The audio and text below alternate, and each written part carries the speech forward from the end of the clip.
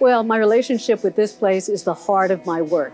Many years ago, I came to study with the family of Rudraj and was just transfixed with what I saw within the family workshop. This is a rare art form. I'm privileged to work with these masters.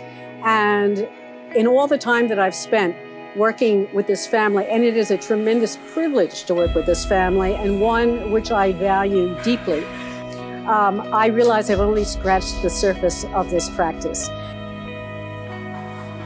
When I come to work every day here, I feel like I'm in a haptic world. There is a symphonic element to working here.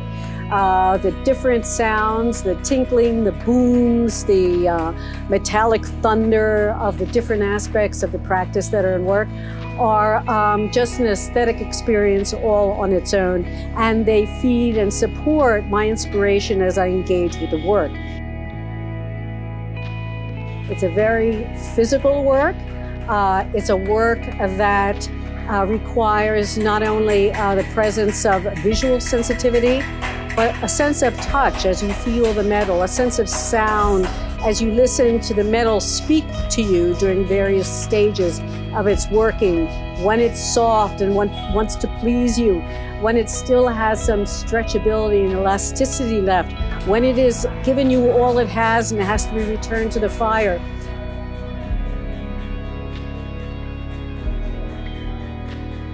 And to be surrounded by the great colossal works that are the result of Rabindra's practice, and this master is unique in this country. If Rabindra ji were living in Japan, he'd be proclaimed a national treasure.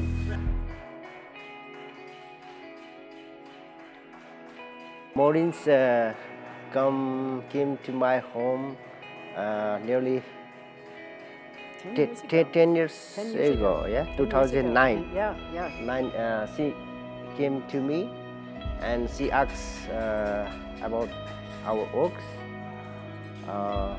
repoussé works. She wants to learn from me. Then she works nearly 2 months. 2 months she tried to works. 3 years later she came. She works 6 months. Then she makes big one, 6 feet. Large, yeah, 6 feet. 6 feet, yeah. Nagas. 6 feet flying nagas and 2 pieces. Yes, yes.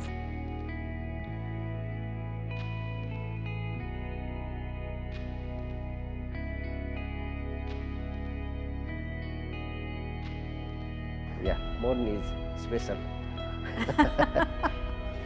And nowadays, like this, she perfectly done.